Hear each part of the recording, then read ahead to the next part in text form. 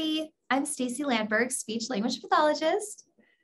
Hi, I'm Kelli Bavaro, also a speech language pathologist, and we both use a routines-based approach and parent coaching within our early intervention sessions.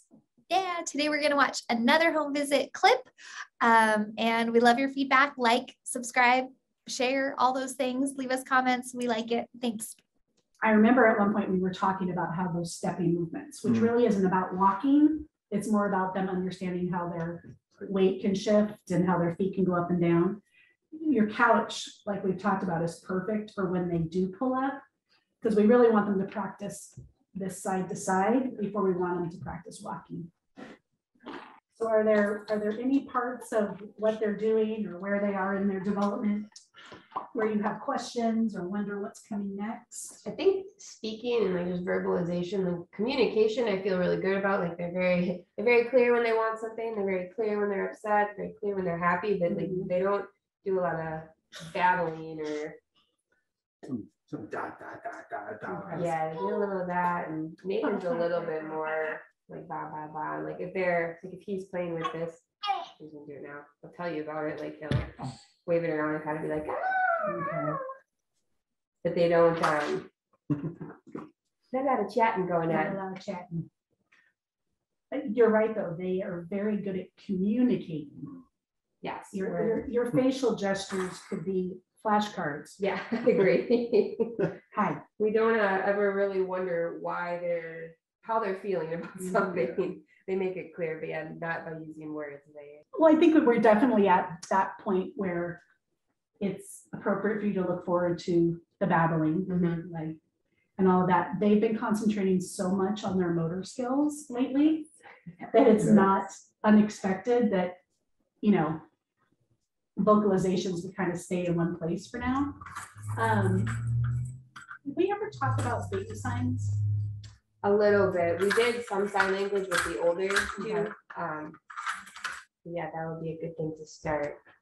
We try at dinner and we say, "Do you want more?" And then they go.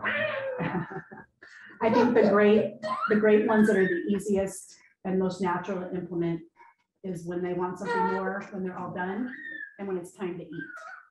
Yeah, that would be very helpful. I wrote a lot of notes, actually. I feel like there's kind of like some things to dissect here. Yeah, just like curious, anything about the visit, like the family. Michelle, who is an early childhood special education teacher, right? So she's providing that like developmental service, not in one specific area, but like is very experienced with coaching. She like does this kind of work across the state with other teams. So there's a lot of like things for us to digest and discuss here, but what just jumped out to you? I mean, right away, it's that they're all working together. It's that triad or five-ad, whatever that one is. Both parents are present for the session and they're really listening actively. She's giving them such good information and they're comfortable talking about how the kids are doing, their strengths, the areas that parents are wanting to work on. So yeah, just that comfort level that they have in this process and this approach stands out right away. Cool. Yeah, I like to start. I was thinking about this recently, like at a training where how we've been starting with like saying what we see, just like right off the bat, what stands out and what we like. And then like kind of going into more of that problem solving, like, oh, what problem solving questions would we ask? Or I don't know. I'm curious, like what I saw and liked was very similar to you, like just that whole involvement and sort of really asking the parents, like, I think she says at one point, what do you have any other questions about their development right now? So yeah, that's a great one. Or asking something like, what's a priority for you right now? I feel like it gets to that same point of like letting parents bring up their concerns and priorities. Yeah, I liked that too. I felt like she did there was a couple examples of direct teaching. One at the beginning and then one after where she said something like, developmentally, like you could be expecting that they'd be babbling more. So just kind of like sharing that, like that information sharing about development. Yeah. Mm-hmm. Yeah.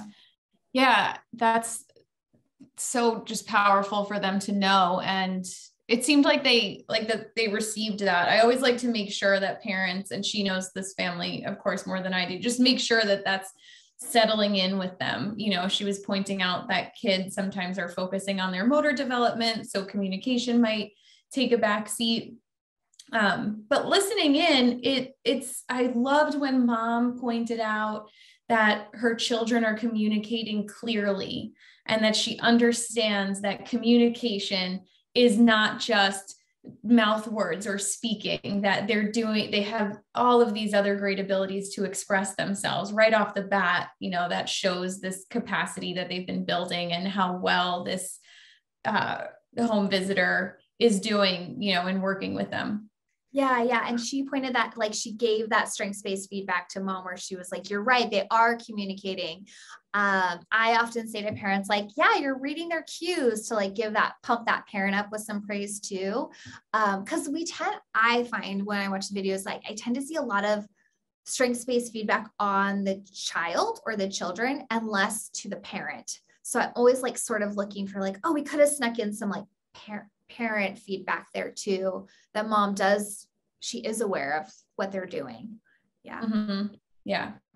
What did you think about, and I know like our focus is kind of from the SLP lens, but she talks about, you know, Michelle says, so when they're against your couch, and this is part of the clip that's not there, but parents had said before, they're starting to pull up on the couch, right?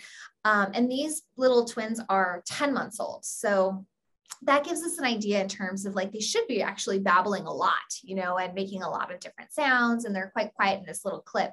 But going back, I'm skipping around a little bit, going back to where she says, you know, so your couch right there, when they are pulling up, did you have any thoughts about like anything else that maybe could have happened there?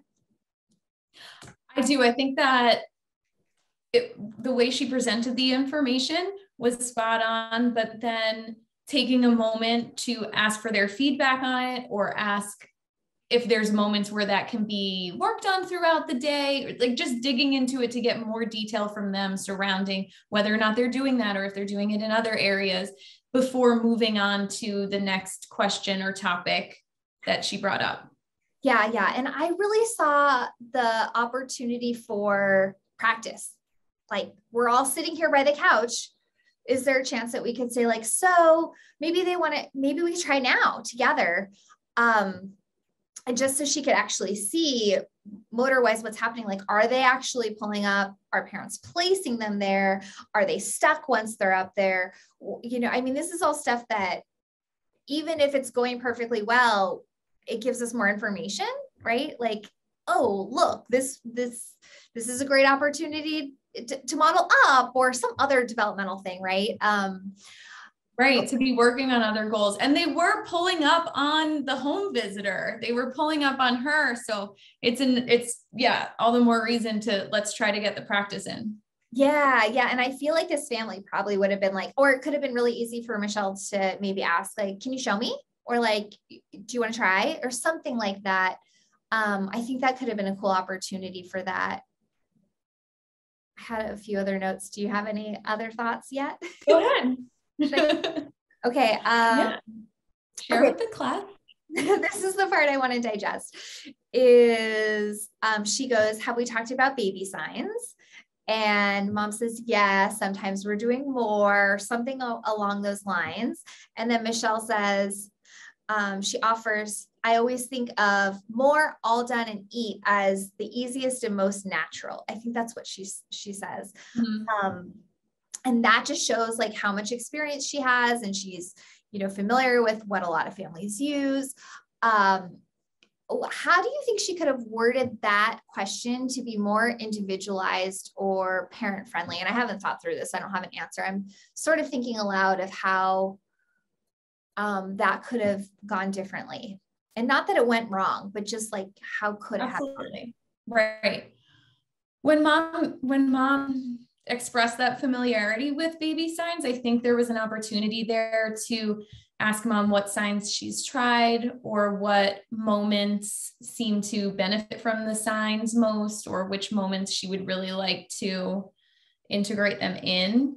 before explaining the three signs she mentioned that do feel natural, just doing some more problem solving with mom there, or really just listening on what's been going on so far and what her understanding is of baby signs so far. That way she could, the home visitor can jump in with extra details and they can iron it out more. But, we don't know how much mom knows about it or not right now. So let's give her the time to talk it out. Totally. And I think, mom did show that she like knew the sign and she said it. And I feel like asking like, who can do this? Like, are the boys, because the twins have 2 older brothers, so 4 boys. And so like, are the other kids able to like model it? Just like you said, finding out when. What about you, Dad? He's right there. Do we think that asking them, do we think this will help? Yeah, I feel like that just could have like, is there something they would be interested in right now where we can practice it? I feel like that was like a huge opportunity. But it's good to see an experienced coach because nothing went wrong here at all. And the parents listen. Right.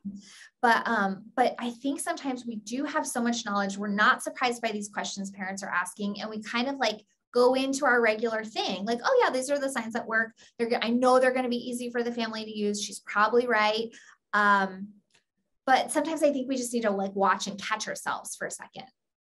Yeah. Yeah. I can totally relate to that moment, where you're thinking ahead a little bit, but this family is different from every other family. So for example, there might be maybe more eat and, I think she said all done have been signs that have worked really great for a few of your families, but maybe this family would benefit more from a different 3 signs, depending on their receptive expressive language, their routines, their parent who's working at blah, blah, blah, blah, blah, blah, blah. So I think in retrospect, especially if I were this visitor, maybe in retrospect, I would have thought, ooh, let me go back to talking to them and kind of coming up with the signs together. That way they don't feel like, oh, we got to do those 3 signs. Those are the most important. But again, this isn't a big deal. It was executed wonderfully. This was great.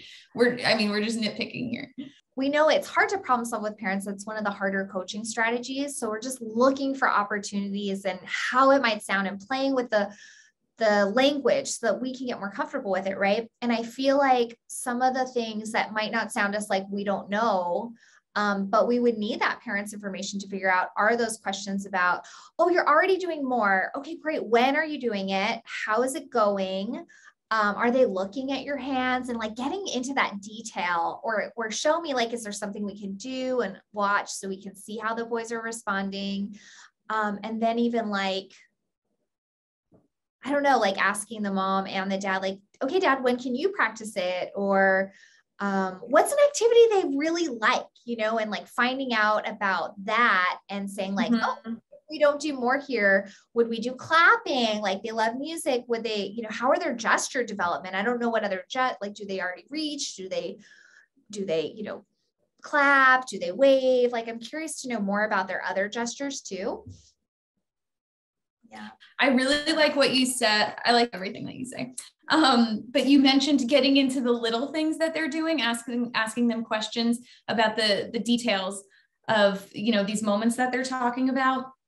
Because I find that with my students and clinical fellows, problem solving is so hard. I remember when it was and it's still so hard. Like, it's not something that you just achieve magically, you evolve and grow into it. But I think that sometimes when we're new to coaching or new as an SLP, we think of problem solving as we have to ask the most perfect question that's so perfectly profound and poignant, when really sometimes it's a matter of getting into those details, in that nitty-gritty with them, and just feeling comfortable asking it, feeling, confident, even if you're faking it until you make it, and then you have the authentic confidence, just saying it confidently and being able to dig into those things so that parents know that you have this intention and that you're doing this for a purpose. Yeah, definitely. Yeah. Yeah, I really agree with that. Like not stressing so much about the question. And just going back to that intention, right? Like my intention is to support this family, and knowing that I have a lot of knowledge from my own experience and training, but I don't have a lot of knowledge about this family, and that I can only get through them, whether it's observing them or asking them. So yeah, it's like we're constantly assessing in a way because we're constantly trying to find out more information. And then the problem solving, I feel like becomes a lot easier because let's just play it. Let's role play it for a second, Kelli. Let's try it out. So like your mom, I'm Michelle. Let's just see how this goes. Like I'll ask you be mom if that's okay for a second. Cause I want to, so mom, so you do this and you're like, oh yeah, I remember when the other one did this. And then it'd be like, oh yeah, you already know the sign. That's awesome. Have you already started modeling it to the boys? I do it when we're in the bath because sometimes we put more water in, and I sometimes say more before I turn the water on to fill it up. Why are you doing it there? Do you think that's like a time where they would want more? So you're already reading their cue? Oh my gosh, they love bath time. They love getting more water in, and we fill it up to the top. It's like this whole fun thing. Yeah. Yeah, that's awesome. So what would you like to see the boys be able to do when you're in that bath routine and maybe communicate something? Would it be too much to expect them to sign it back? Or do you think you're just at the point where you want to keep modeling it for now? I want them to, because I know that they want more water. I just wish they would let me know, because we've been doing this routine for a long time. So I want them to just, like make a sound or imitate me just to kick it up a notch. Yeah. Yeah, definitely. Do you think that, what do you think might help them? Do you think doing the more sign and some other routines might help, like all throughout the day so they get more familiar with it, or even maybe taking their little hands and helping them form the sign? These are just a couple ideas, or any other ideas that you might have? Yeah, it's funny you say that because I don't use it in many routines. And sometimes I don't even know if they see me do it. Like imitate it. Yeah. Like I'm doing it. I don't know if it's registering for them. Yeah. Well, I'm thinking about one of the things you've told me before, how, when they learned how to crawl, right? Just how much repetition that took. Do you think just exposure, like they just need a lot more exposure, or what do you think? No, you're right. When we were learning to crawl, you remember it, we were really doing it so many times a day, working on it, encouraging them. It took a few months. Yeah. I think they do benefit from that repetition for sure. Dad, and then I would maybe turn to Dad and be like, what do you think, Dad? Is there another time of day we might get more exposure to more? Can you think of anything they really like to do that you could model it with them too? Yeah, I mean, when Dad comes home, they play for an hour before we even sit down to dinner. There's gotta be points in there, right, babe? Yeah, and hopefully Dad would even answer that question, right? Yeah. So now we haven't even moved into like, what other signs or gestures? Because maybe, that conversation could have gone 100 different ways. It could have gone like, what other signs? But maybe like just being able to choose one sign and put it more throughout the day would be more impactful. Who knows, right? And we could ask the parent that too. Like, do you think it's better if we're modeling a whole bunch of signs or just really focusing on one? What do you think? Yeah. I mean, and that's the beauty of it. You don't always know where it's going to go. If you're going to end up applying it to one routine only, other routines, more signs, it's kind of just the beauty of working together on it, and the beauty of the unknown. Yeah. And do you feel like, I'm trying to picture, like for me as a parent, if somebody were to go through those motions with me, I might even, at some point, I'm wondering if I would feel insulted, like, you're the professional, just tell me what to do. Or if I'd feel grateful, like, oh yeah, thanks for like building my awareness, or helping me decide. I don't know. I think that's what happens when clinicians they come back and they say like problem solving is really hard. And I think it's because they feel like they're supposed to know the answer and just give it to the parent. But I think that's really not the point of it. It's more to like figure out what's going to work best for that family. Yeah.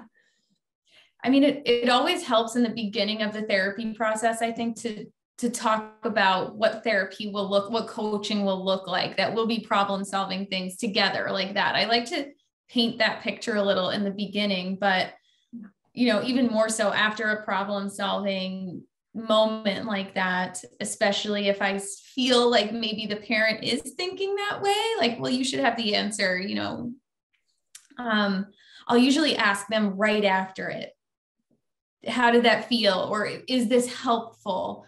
Do you feel more comfortable or confident like going into the week or sharing this with someone, just to kind of make sure that it was nourishing for them. It was like a fruitful conversation with them. Yeah. Well, and not just that, but you are then building in the reflection coaching strategy, right? Because then you can look back and say, yes, because there's actually a few things in this whole visit that we didn't see in this little 2.5 minute clip, but like in this whole visit, Michelle does she gives a lot of good information about like how to help the boys, like kind of like get back into sitting position or get down from after they've crawled up, and about the couch and about the signs and like a lot of different things that she clearly has a high knowledge base. And I think reminding the parents, like, these are the things we talked about today. What do you think you want to pull into your week? Would be that awesome reflection piece too. Yeah, absolutely. Also talking about the babble too. Mom brought up babbling, maybe talking about that more. I mean, she already is covering something really important, so you can only cover so much in one session, and you never want to bombard a parent. This is, more just for anyone listening. There is also an opportunity to talk more about the sounds that they do hear when they hear them and expand on that. Yeah, definitely like the when. So maybe we can just like, let's just do that more often, or, like just getting more sounds out and more play, and like, are they babbling, and again, this is where like our SLP ears peak, because we're like, I know we could model and turn taking and vocal this and all the stuff. And, because in my mind, even with the like getting up on the couch, I'm like, we can be modeling. And like, but I'm like, okay, there's all areas of development. So we can't, like you said, we're not going to like bombard all of it, but there's so much to problem solve through. Yeah. Once we get a lot more information or see things, right? No, that's it. That was really fun to watch. I know. I'm just amazed. I see these twins and then I'm like, and there's 2 older brothers. Oh my gosh. Wow. Yeah. That's amazing, right? 2 older brothers, and yet both parents are here prioritizing their session with her. Amazing. Yeah. And she's so accommodating too. I'm sure that whatever the parents could make work, she's just like, we'll make it work. And you could just like take a snapshot of them. The 3 of them can all see each other. I mean, this is just a little sidebar, but they can all see each other. They're all down on the floor at eye level. The home visitor is down there, but she's not in the center. They're all just playing together, talking together. It could be a snapshot if we were teaching a class on parent coaching or routines-based intervention. I know the way she positioned the camera, it's like so perfect. Like, here it is. Yeah, exactly. Awesome. So, Stacey, do you have any reflections on this visit, maybe for anyone watching? Yes. If you're watching this and you want to walk away and do some self-reflection for yourself, ask yourself or consider maybe the following. How do I gather more information with families before offering suggestions? Or when have I gathered more information from caregivers before coming in to offer intervention strategies and ideas? And how does that go when I do it that way? What do you think, Kelli? Does that work? Oh, that's juicy. Yeah. I like when you say it. This takes self-reflection. It takes work on our end. It's not this one and done thing. It's this evolving practice of ours. So I think that you're probably thinking that felt like a really long reflection, but it warrants that if we're really committed to coaching. Yeah. And also it's something I really want to reflect on. Like I want to start to notice this week in my visits, do I do that and how does it go? How does it feel? Yeah. Mm-hmm. Yeah. And if you have the benefit of recording yourself, that can be so helpful because it's hard to recall all the moments of the session. And when did I say this? How did we say it? Blah, blah, blah. So it can be really helpful if you have the benefit of recording. Yeah. Hopefully everyone's realizing that since we're all watching recorded visits. So yay. Yeah. All right, you guys, if you like this video, be sure to let us know. You can put it in the comments, or if you saw things that we didn't see or you want to see more of, just let us know. Yes, please. Thank you.